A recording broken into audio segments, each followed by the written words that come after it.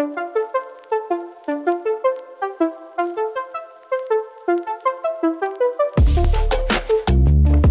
on now, because you won that tournament and you said you come back to Spurs with a big, like, your chest out, for example, right? Yeah. Problem is, the season later, you start with a 12-point deduction, a big fine, out, apparently out the FA Cup. And again, it's a crazy season because you have Clinton coming in, the two Romanians coming in. What was that season like? 94. I know it's a memorable one in Spurs sort of folklore, but what was that like from start to end of all that? You know, I've done bits for a book about it and stuff like that. You know, a fella wrote a book about that season, and it just, you know, that summer you're away and you're like you've got punished with everything. 12 points, you've gone down, you're out of the FA Cup, and then you think, how bad can it get? And then all of a sudden, like the signings come in, and you know, we had a really good pre-season, and I thought we've got a chance, but obviously you had that 12 points deduction. Then that got taken. We got that back. We're back in the cup again. Signings are great. We go to Sheffield Wednesday, first game of the season. Just an unbelievable game. That Some great football. Great goals. Yeah. Jurgen was on fire. He obviously scored the header, got the dive in. But you can see that the frailties starting then. You know, we were good, but you could see the defensive frailties were there because, you know, we can't keep scoring 3 goals and conceding 2 goals. So that's where it got, you know, we could see that something might have to change, but he didn't. He stuck by his beliefs. So we went for that, and then we had Everton at home. We had to, you know, I've set Jurgen up with his bicycle kick. 2-1 win Everton. You think, yeah, this is great. And then we actually got 3 wins on the bounce, I believe. So if we had the 12 points, they were virtually coming off anyway. So, but we started like a house on fire. The crowd were up for it. And there was, as I said before, it sort of it deflated, you know, later on in that season. And obviously we got to the quarterfinals of the FA Cup. So, and went to Anfield. Unbelievable win now. Teddy Benz won in. Yeah, Jurgen gets one as well. So come away from there, and then we got Everton in the semis. That was just another strange day for myself, because left backs were going down like lead balloons, and it was like Justin Edinburgh went down because Jerry Francis always liked to train in the morning of the games. So this morning come, again, we weren't the biggest of squads. We're probably carrying 17, 18 players. Justin Edinburgh went down. So I thought next one, Sol Campbell. Sol Campbell went down in training, twisted his ankle. So we're looking around, but there's me. I'm the next one in. So I went, I haven't played left back since I was wherever, you know, 2-3 years ago. So Jerry used to like playing me in centre midfield. But what a game to put you in that position, though, isn't it? Yeah, it was mad, and you know, it didn't fall for me that day. It was a tough day. Anders Limpar was out on the right hand side. Oh, you played. I was watching the game. That game, you played well. Yeah, he gave me a bit of a rough time. So, but there was a chance. We were 2-1 down. And there was a chance to come across. I still live it now. It's in my head. I've seen it a few times. So it's come across. It's got flicked on, and I'm in the box here. So Neville Southall's in goal, and I've hit this left foot shot. Sweet. I've never hit a left foot shot so sweetly in my life. But all of a sudden, I'm thinking that is going straight in that bottom corner. And all of a sudden, like, Neville Southall gets a fingertip. He gets a fingertip, hits the post. They get on the break, and that's 3-1. I'm a Kochi. Game done. Yeah. Yeah, I'm a catcher. Yeah. So yeah. 3-1 down. I come off.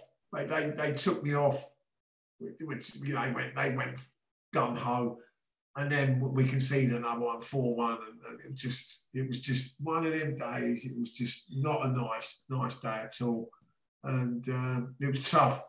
I felt for the support, but it was weird because we played at Elland Road, and Elland Road has got like where the dugouts are. It wasn't a big stand; it was a bit wooden.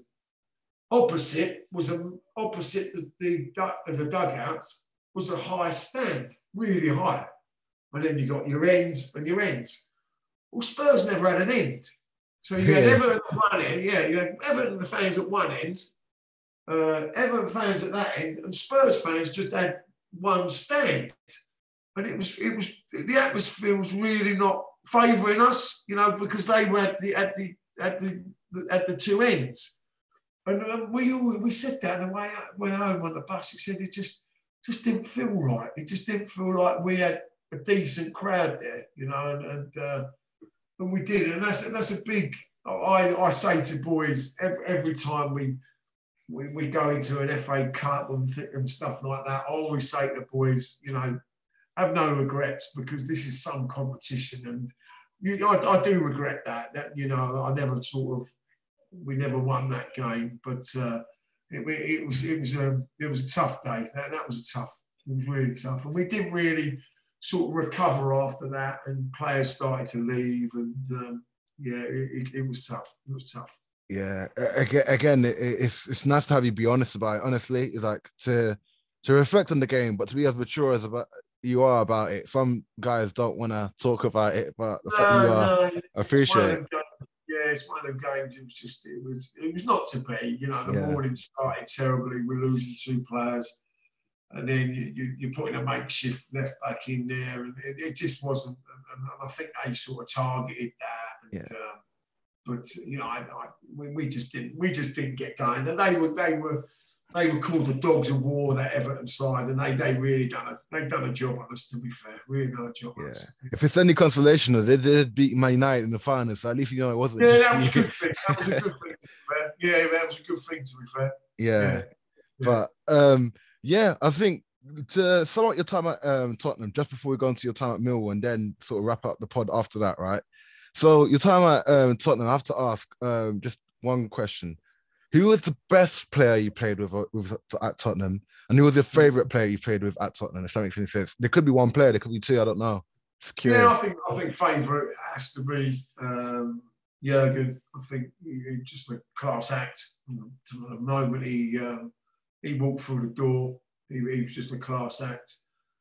Favourite, Teddy, really enjoyed playing with Teddy. Darren Anderton, mate of mine, still mate of mine. Nicky Barmby was a great, good player as well. But they were all good lads. I can't pick one out. But Jurgen was probably the standout player. For what he done, and he really did put us back on the map, really. And Teddy as well made his career better going to United. And no, really, I'm pleased to be around. I had the opportunity to play with top players, so that was really what it was all about, really. I feel like that's the answer you give when you know that you're still tight with the people in the squad and you don't want to pick one in case you have to hear it back. No, we are. Yeah, we're on the WhatsApp group. We're still on the WhatsApp group, and it's really, so, yeah, I don't want to upset too many people. That's hilarious. But going into the next club now, you're going on to Millwall. So that's a club that I'm sure you have very fond memories of. But I know that, again, you've left Tottenham and going to the Premier League and then going to Millwall, who are then in Division 2, which is now League 1 or again 2-1. We will get the point. If you guys you don't understand it, look it up. But anyway, you go there in '98, right? So I wanted to ask, did it feel like a culture shock to go there and to drop a few levels, or did it feel like you're gonna go there and you knew you're gonna play from the start, so that's what you really wanted to do? Yeah, I think it probably was. I think I probably looked at my career and I probably hadn't hit, 60, 70 games and stuff like that. Obviously we made some stuff. I was probably hitting 100 games and stuff like that. So I just wanted to go and play. Based in London as well, it probably helped the cause. You know, I could have gone to a couple of clubs, could have gone to Stoke City, could have gone to Cardiff, but decided to stay in London. I think it was a big pull for me to stay in London. But it was a tough call because the club was really going through sticky times. They had an ex-West Ham player as manager, Billy Bonds. So that was always wasn't going to go down very well. So started off with a loan there. Got injured at Fulham, dislocated my shoulder at Fulham. Oh, wow. And so I thought, that's it. Where do I go? I've left Spurs, gone to Millwall alone. What do I do? But fair play to them. They saw what I was about. So done all the summer, getting the shoulder back together. And so they give me a 2-year deal. I just thoroughly thought to myself that this could be a club for me. You feel a fit to a club. And I think that club was probably the fit that I had, you know, and similar situation with myself at Spurs, young players coming through, really talented players coming through, and that's what really won it for me, really, because at the time, Billy Bonds brought his own players in. Andy Gray was there, Paul Allen was there. You know, it was an aging squad, and I think it needed to be shifted. So Billy went.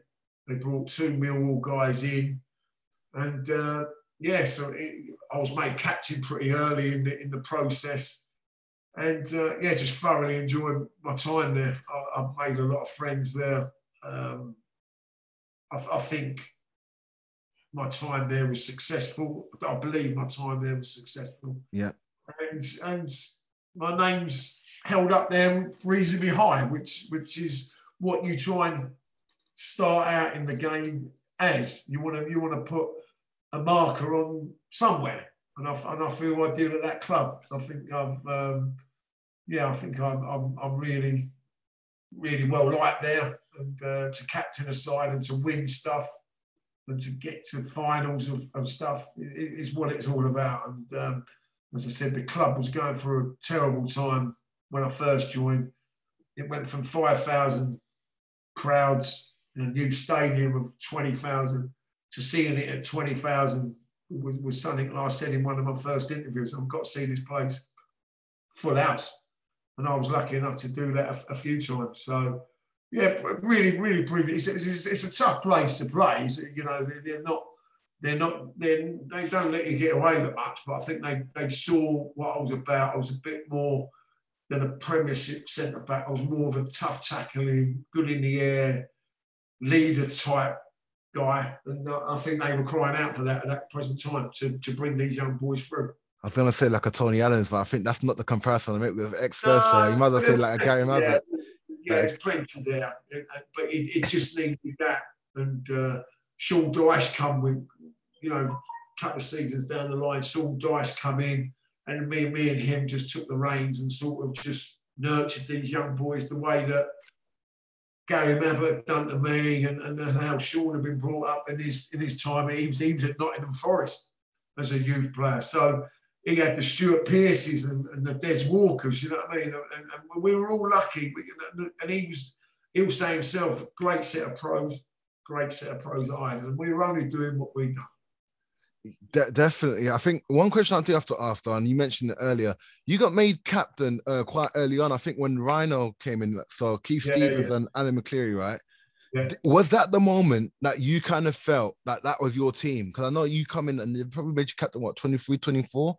Well, yeah, maybe at that sort of age, sort of range, right? So if you've been made captain at that age, and for example, you come into the team in 98, you've dislocated your shoulder, so you've had a bit of a uneasy start. Is that the moment that it sort of allows you to sort of take on its sort of own way? It becomes your club and your responsibility. Like, basically, did you thrive in it? Did it help you to finally feel settled and sort of go from strength to strength? So. Yeah, we was centre halves were going at the time, and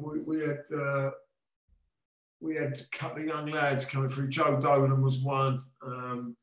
He was a good centre back, and I sort of they saw a big future with him. He suffered with a lot of injuries towards the end, but yeah, I took it on. To be fair, I'd always captain teams and things like that. I've always been very vocal as a player, and I think that's helped me. Even when I was 17, 18, I used to always mouth off to older pros and stuff like that. But you know, that was part of the game. So yeah, so they offered me the captaincy very early, and we was a young side. You know, as I said, Cahill, Reedy, Eiffel, Richard Sagna, and it was just nice to sort of nurture them and you know to try and give something back really. And I think with my leadership, you know, I tried to do it by the way that I play. So I was all guns blazing, you know, head, volley, block the ball and stuff like that. It just, the fit was just really good. And I think them young lads, you know, that come through then went on to play the Premiership themselves. It was just really, you know, really pleased for them boys. You know, Tim Cahill went to Everton for £2 million. You won't get nothing for £2 million these days. Absolutely nothing. So. Yeah. I think I'm curious about Tim Cahill because I think he came to the club around the same time you did in '98, for example. And I can imagine you saw him from what he started from to where he ended up being. Like, did you think he'd reach the height that he did? And what were your first thoughts? Like, what were your first thoughts for him where you came? Like, what is it about him when he came that you sort of thought that, you know what, good or bad, that you noticed? And then what did you notice over the years that got him to where he was? Yeah, we got to remember when we was playing, a lot of teams were playing 4-4-2. So you had, it was very rigid. You had two quick wingers. We had Reedy and Eiffel up front. We had Harris and a big man, or Claridge and a big man, and so it was very 4-4-2 was playing against 4-4-2 every week. So you'd have a defensive midfield player or you'd have a box-to-box player. So Tim Cahill was your box-to-box player. But he would score. He might not do nothing in a game, but come the 80th minute, he'll just pop up in the box and score a goal. And another thing he was good at as well, we was a big side. So I used to get picked up by a big, and Daichi used to get picked up by a big, and now, so Tim Cahill was probably about 5'8", 5'9", but he jumped like 6'5". Yeah. So what he was doing, we were taking people away, and Tim Cahill was getting marked by a 5'6" or 7" guy, and he was just scoring goals. He was just jumping up above them, scoring goals. So that was our set piece every week. Clubs didn't get it. Clubs are thinking, how does he keep scoring every week? And that's all we've done. And I use it now. I use that corner every week when we play Coggeshall. I say, right, we're a big side, so big. Take him onto the goalkeeper, leave someone out, rest. And we score goals all the time by it. But they don't get it. They don't get it. It's funny you say that, because I was watching the Villa game against Leicester the other day. I think they did it. They got all the big men to the back stick because all the big Leicester big men were in the middle. So it basically the back six unguarded. And even though it was a Consul that got it, he is 6 foot. It's that concept of if you create a decoy by putting players away from the area of danger, it gives you more space to basically wreak havoc, I guess. And it's nice to sort of hear you do that as well. Yeah, no, it's something we worked on. We've really worked on it hard this year for set pieces. Yeah, and we've scored a few from it, to be fair. So yeah, and I think the one thing I have to go on to now, I think one of the last things I mentioned about Millwall just before we close the pod as well, right? With Millwall, right? And I look at your highlights, for example, right? You did a lot as captain. That's the thing, right? You got Millwall to you helped Millwall to their first ever professional appearance at Wembley in the '99 Football League final against Wigan. Like, how did that feel to be captain in the side? In fact, you nearly didn't make it to that game as well. So I'd rather you tell that story about. I'm curious about that. Friday's come about. Obviously, we're doing training. Set pieces have come about, and yeah, so practicing the set pieces. Mark Bircham, I have a flailing arm, and I cut quite easy, you know, being fair hair and stuff like that. So yeah, got a cut in my eye. And I think to myself, oh, one chance to play at Wembley and it might be taken away from me. So they stitched me up, as you do, like back in them days, they just stitched you up, and then they padded me out. So leading the side out of Wembley, I've got a bloody padding thing out. Butcher-esque. Yeah, butcher-esque, as they say. Yeah. Then all of a sudden, like, it was, yeah, the day was special. You went up Wembley Way and it was full of blue and white. We had 53,000 supporters there. Wigan had a little corner bit there. It was quite a hot day. And, you know, I'm sweating around, and the headband's up now, not even covering my eye, it's covering the top of my head. So I'm like, well, I've got to get this off. So I threw it on the floor, and the referee's gone, you might have to put that on. I said, I can't do it. He says, if you get any blood on your shirt, you're going to have to go off. So I've gone, right, just let me just play and then continue. So I got away with it right towards the end, and they scored. It was a poor game, I've got to say. It was one of the worst games I probably played in, you know, at Millwall. It was just a dead game. And then they sort of, they'd scored late on. But it was all about the supporters, really. They were back at Wembley, or that first time at Wembley, and just to see that crowd was what it was all about, really. And that really pushed us on for the success that we sort of had in every year that I was there. We had something to play for. We had won the title. We missed out on playoffs. 2 playoffs we missed out on. Won a title. And that's what you want to do as a career. Yeah, 1 year later, believe it or not, I know that Wigan's not a name that you say easy, because a year later they beat you in the playoff semis. I don't want to bring up old wounds, but they did that. But I want to go on to a year later, because Rhino and McCleary unfortunately get sacked, but then you have Mark McGee that comes in, right? Yeah. What was it about that season that clicked to the point where you claimed the Division 2 title, so League One, with a club record 93? Does that record still stand? The 93 points? So, mate. Yeah, it might stand. I don't know. I've not looked into that one. So. But to get to that point, and if that 20-year anniversary of it now, what was that team like to play in, and what went so right that season? What did McGee bring in to sort of lead you to those sort of heights? Yeah, well, we got to a bit of a standstill with Keith and Alan, great guys, you know, no qualms in them. It just got a little bit too much for them, and I think the pressure of us, I think the budget was quite high, so we needed to go up, to be fair, and we brought in some good players, but Mark was a very good man management. At the end of the day, we were sitting in, I think we were sitting in 6th spot, and I think the game he come and watched, because Steve Gritt and Ray Harford become joint managers. They were taking the reins over. So the first game Mark's come to was Oxford at home. We won 5-0. And then they've named the manager Mark McGee, and we went, yeah, great, he knows this league. He knows how to get out of this league.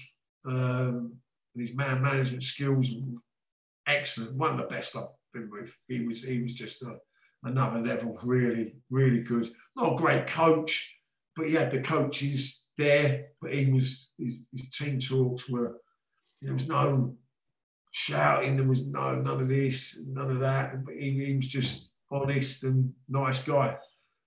And then results went for us. Then we nicked a couple of good results at home, and then we went to Cambridge. And I scored the first there. And then we went on to win there 5-1, and that just set us up. We was done. We knew we was up, and then we had to go to Wrexham.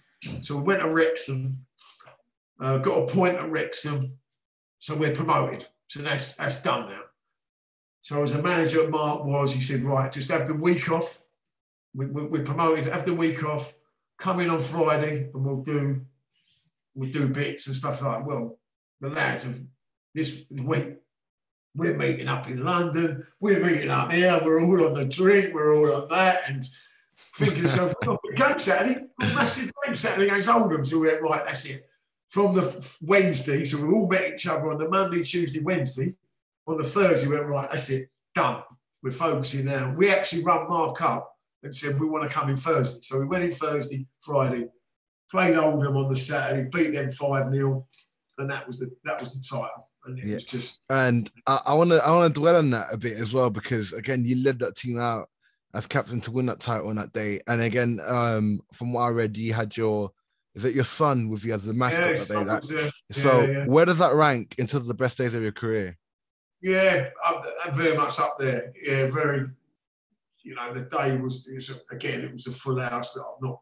You don't see. I didn't think I would see, but hopefully I'd see. Full house. We had the whole stadium.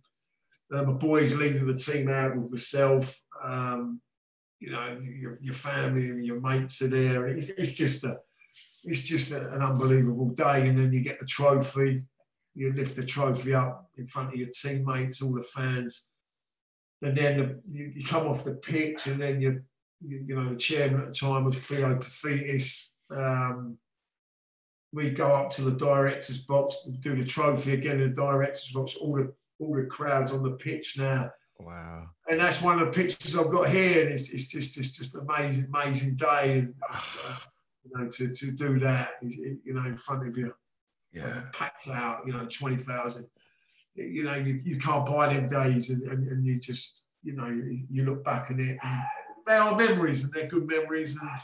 I'm always, as I said to you, I'm always welcome back now. I haven't been back because I'm busy myself on a Saturday, so it's very tough to get over there and watch games. And I do miss it. I do miss going back, and it's a club fond memories. And again, they're in the Championship, and they're holding their own, which is great. Which is great to be. Really I'm sure they'd welcome you back with open arms, to be honest. And again. One of the things I have to ask as well, because you were so close the season afterwards to getting you're making the next step from the Championship to the Premier League. Like, how on earth did you settle so quickly in that league after going up to the Championship? And like, how do you look back on that season, because you were so close? It was like the game against Birmingham that unfortunately went away in the last minute. I'm not gonna lie to you, Tim Cahill, Mr. Sitter, and Dion Dublin, Mr. Absolute Sitter. So, how do you reflect on that day? Yeah, we was. The season was really good. We took our form from the league underneath to the Championship. Didn't really mix with the signings. We brought a couple in, not majorly, because I think we felt we were good enough to not survive, but do all right. We had a tour to Germany.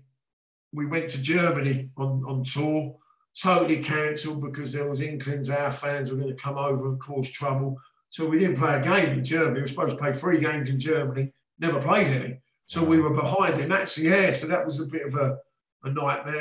But we got ourselves really fit, and the team spirit was good. Played Norwich the first game. We beat them 4-1. And so you're thinking, wow, this is all right. But we just felt anywhere we go, we'll go to this place, we'll go to that place. We just think we're going to win. We're just going to win, and that's how it was. We go to Ipswich, we go to wherever. It just really, really turned teams over. So it got to the playoffs. You play Birmingham away from home, and Dion gets us a goal to make it 1-1. Come back to the Den, and the atmosphere that night was really not nice. I could feel it in the ground. You went out for the warm up, and a lot of adults were in the junior section, and it just didn't feel right, mate. Did you get reminders of that? Let's say from the Euro 2020 final with England and Italy, is that bring back memories of sort of what happened in that day in the playoff final, that sort of vibe? I think it was. It just didn't have the right atmosphere, mate. And evening games under the lights at the Den was really. They were sort of passionate, electric, but this seemed another level. And I think a lot of trouble happened before the game outside. and I think it come onto the pitch really. But Steve Bruce was manager of that Birmingham side, and he put I can't remember the fella's name, but he put a centre half on Timmy Cahill, who was playing midfield. And he just followed Timmy all the way around the pitch, and it was a master stroke from him. Yeah, because we just couldn't get a goal. We had chances, and until this day now, I've never seen the goal that they've scored. I've never seen it, and I don't want to see it. I'm not don't blame interested. you. No, because I think we had a chance. I think Dion had a chance, and I think they went up the other end. They broke out, and they scored from there. And I've never seen that goal in all my 20 odd years that I've been away from Mill.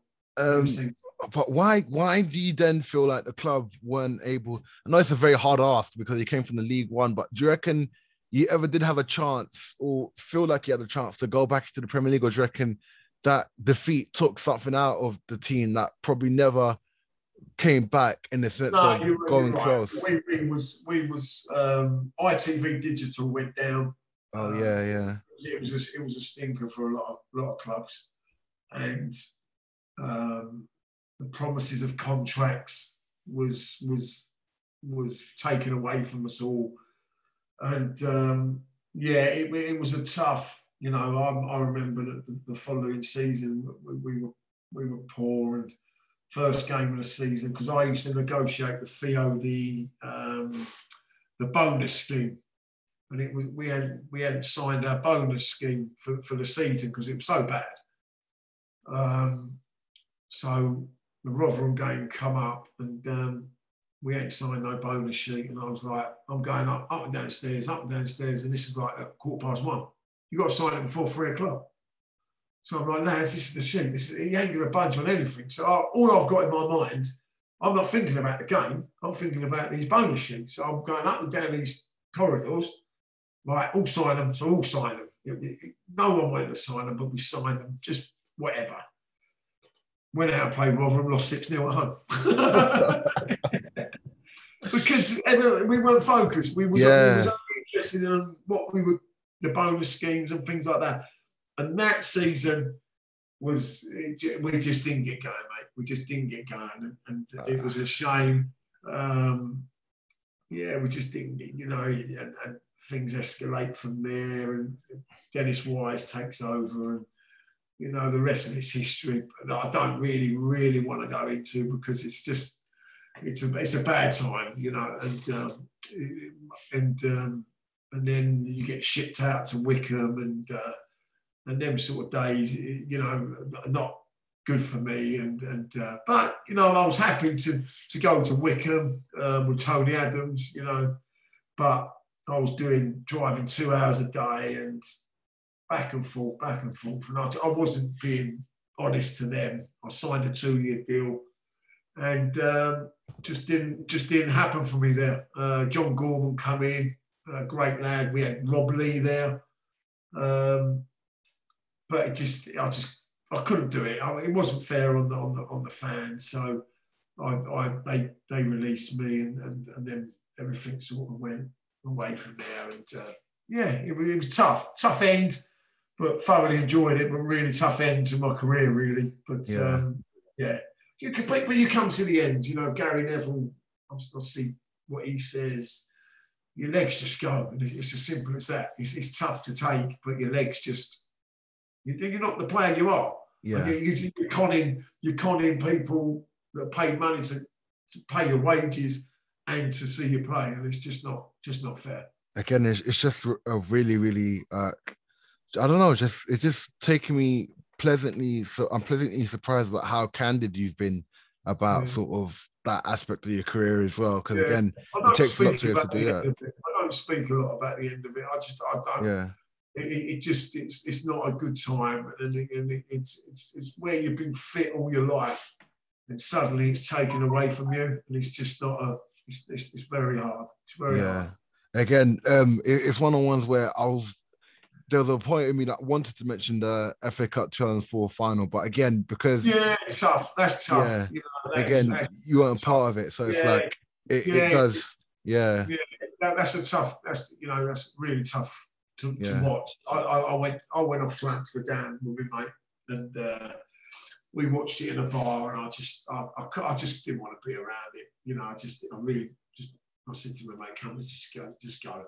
And you know, they're my mates. They was all my mates, and it's just the way it ended, the way, you know, I wanted it to end. It wasn't the way I wanted it to end, and then, you know, I had to go and play a pre-season friendly for Wickham against Millwall, and I wasn't the same player again. And Yeah, I didn't get my chance to say goodbyes. You know, and I think that was something that, you know, I've been there since. You know, I've been on the pitch since and seen the crowds and stuff like that. But I'm not. Just at the time, it was just like I don't want to sort of Dennis Wise, but he sort of made a rod for his own back, and I think he punished me for being successful at one club, for that club, by dragging me to Burnley away, dragging me to Preston away, and not even putting me on the subs bench. You know what I mean? And you know, at that time I had a young family, and it just it stunk really. And I don't want to end this in a negative way, but it was just a bit of a tough finish to it. Yeah, I get where you're coming from, Twist. But I think the one question, well, there's three questions I have to ask, not about Mill, but just overall, right? First question is this: do you feel like, as a pro, you squeezed every drop of talent and effort you could have done over yourself from the years that you played professional all the way up to now? Like, look back at your career, you reckon you gave it everything? Like, where you did and what you ended up was where you kind of felt like, you know what, that's about right? Or do you reckon you look back and you think, could have done this differently, could have done a bit more, maybe could have given a bit more here and there? Like, how do you look back at your career as a whole? Yeah, you know, I'll give everything. I think everyone would say he was heart on his sleeve. He gave everything. Probably wasn't the most talented of guys, but he gave everything, and just led by example. I think that's all you can do in life. You know, in football, in life, and in everyday life, you just got to lead. You just got to lead as you can. You know what I mean? It's you know, there's some tough tarts along the way, isn't there? And you've just got to really grab hold of it and make the best out of the situation. And that's how you got to live. That's how you got to live. And you know, I hope that people say, well, he was a tough guy and tough but fair. And I think that's all I can say, really, mate. Yeah. Second to last question I want to ask is this one. What advice would you give to any professional football players listening to this podcast about what it takes, or what they should expect, or what they should want to do to become a professional football player and follow in your footsteps? One of them I'd say is give it your all. Just give it everything you can, and give it everything. And then if you're at a football club and you're not playing games, don't be happy to sit on the bench. Go off and go and play somewhere else, like I did, and a lot of lads down in our area. Go off and play somewhere else. Just play football. And then go back to that club and go, right, now you've got the opportunity now. I've done my bit. Now it's your turn. Am I either good enough for you, or I'm not good enough for you? And that is what I would tell any young boy now who's playing the game. If you're at Colchester, you're at wherever, go find games, play games, and then I'll tell you something, you'll go back a better player than when you was. Yeah. And the final question I want to ask is this one. It sounds a bit of a specific question, but I think it's the theme of the podcast, right? Is there any specific advice or anything that you might even want to say to anyone from Ilford that might be listening to this and think, you know what, like, you've done what you've done and you've gone to the heights that you have? Any specific words about sort of what Ilford, number one, has done for you in your career, and number two is like, what would you say to anyone from Ilford? Like, it's not a spectacular part of the world. It's not a spectacular part of London, but it has its quirks. But what would you say to people from Ilford? I believe it made me as the person I was. I wasn't brought up in a village life. I was brought up in a, you know, Chaberleaf, Romford, Ilford, Seven Kings, in that sort of perimeter. it was a tough life. I think you had to get on with it. You had to. It probably still is now. You got to get on with it. We're not all privileged. You know what I mean? It's made me want to work hard and do stuff that I wanted to do. And I know, I've been to Ilford. I've played against Ilford, the football club, and stuff like that as a manager. And there's always talented guys there. There's always talented boys there. But they've got the talent, but then they need to push that talent on. And I know there's a lot of talent in Ilford. I really do, because I do look at my old school pages and people that are on there and things like that. So I know there are a lot of talented people around there, and I think their experiences of living there will help them in life, as they did me. And as I said, you've got to be a tough cookie to survive around there as well. You have to be a tough guy, and you need to have a bit about you, but in a good way. And I think you get the rewards to go with it. I think everyone's striving for the same thing. Everyone gets knocked back. It's the way you recover from that knockback. And then hopefully the knockback I got from Arsenal at that sort of 15 age set me up for the rest of my life.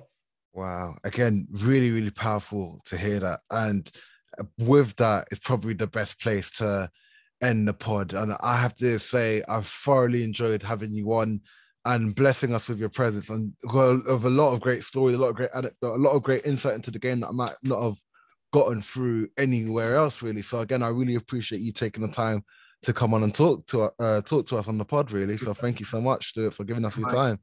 That's good. Excellent, mate. Thank you. You've been a great guest, honestly. Final question.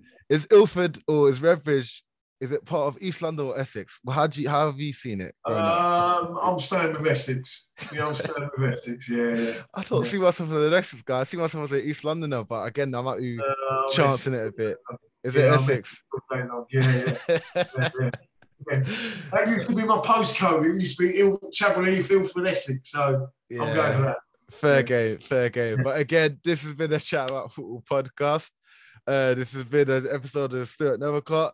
I hope you guys enjoy listening to this as well. Let us know your feedback. Let us know if you enjoy this as well. If you can, send Stuart some love if you can find him on social media, because he's an elusive fellow with good reason, to be fair. But if you can find him, let him know how much you enjoyed this as well. Again, like I said, you can find us on Spotify, Instagram, and Spotify, Apple Podcasts, and Google Podcasts. Instagram and Twitter, ACAF_podcast, and on YouTube soon enough. Hopefully you enjoyed watching the video and watching this and watching how I've put this together. So hopefully you enjoy it. But until the next time, guys, take care, enjoy yourselves, and all the best. Talk soon. Bye.